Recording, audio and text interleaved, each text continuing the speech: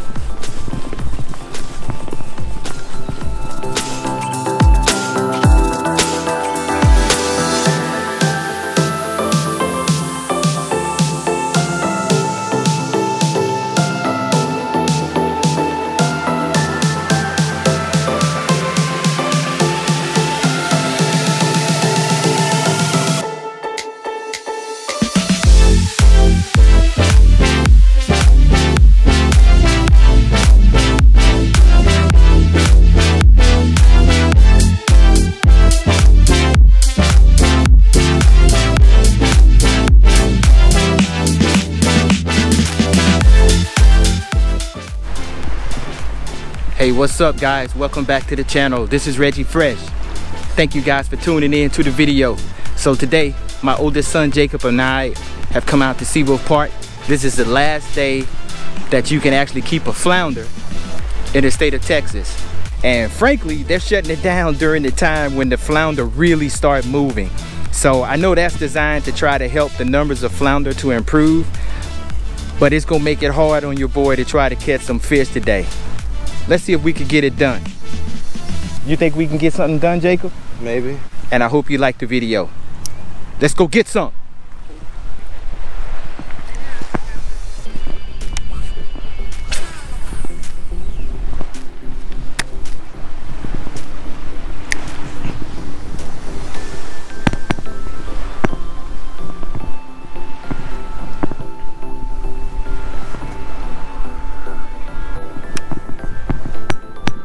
Like 4? You scared away 4?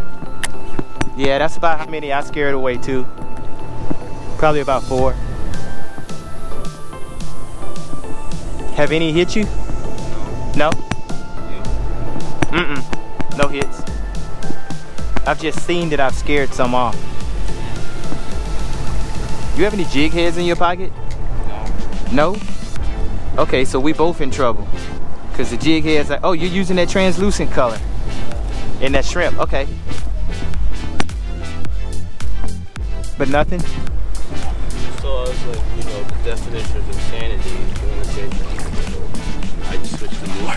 Boy, that's that college boy, College stuff. I'm just messing with you, boy. You know your daddy gotta pick on you, man. Chill out. Hey, look, you see that? That's my line. No, not your line. I'm talking about what was past your line. I just landed right there. Oh, okay. Boy, check out that young eyesight. You just scared one off? Yeah. What, you was talking too loud? You sit down. Huh? You sit down, my legs hurt. Your legs hurt? I feel like an old man. Look, my line's scared one. I know. How do you know? Because I see the wind. Let's go that way, dude. Hey guys, so I think I got one right here. 5, 4, 3, 2, 1. Got him.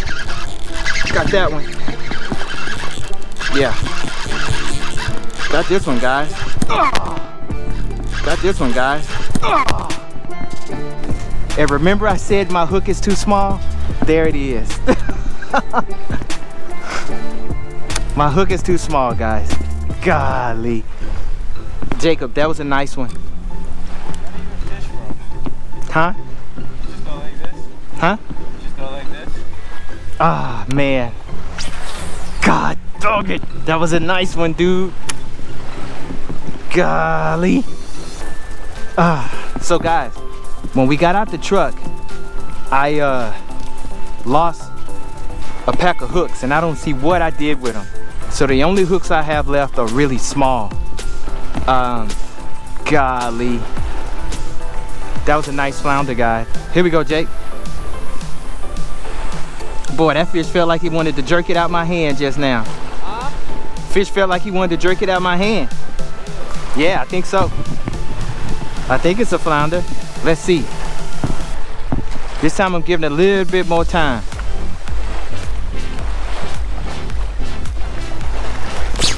Yep. Ah, but this time it's a little bitty baby. It's just a little baby. Just a little baby, guys. This one's just a little baby. Shuck. So the baby I catch, but the monster I let get off. Probably get spammed. Probably get spammed.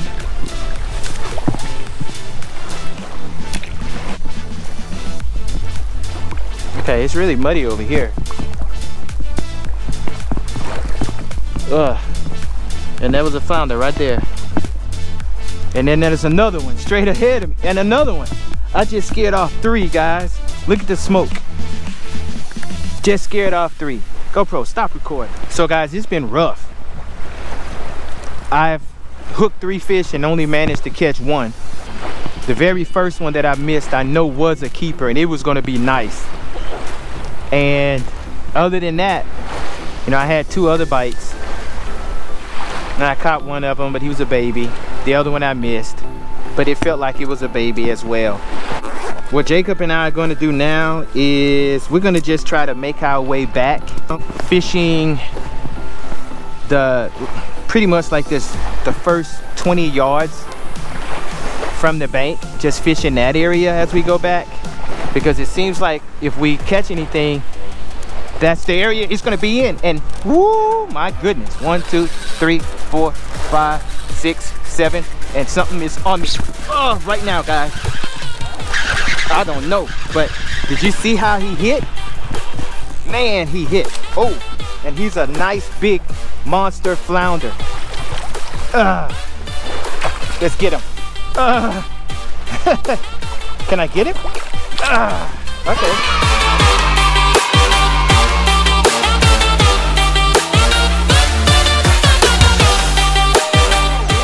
Get him, guys. So like I said, right on time.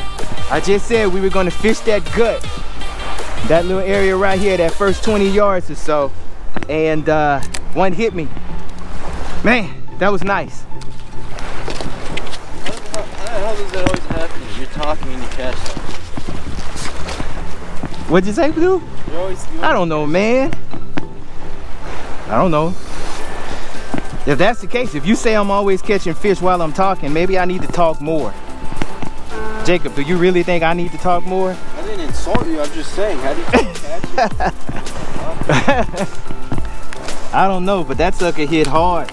You know, actually I thought he might have been a redfish because of the way that he hit and was just going, right? Were you thinking the same thing? Yeah, that's what I was thinking. And see, he's got to be 15. And shucks, this one doesn't have it on it. Oh man, so I brought the rod that doesn't have it on it. Yours doesn't either? Oh man. Okay, so what I'm gonna have to do, oh no, he's gonna be 15. Yeah, there's no way he's not. But I'm gonna check him anyway. There to there. Yeah, he's gonna be 15. But what I'm gonna do is I'll put him on my stringer. He'll be perfectly fine. And I'll check him before I leave on my other rod, just to make sure we're good.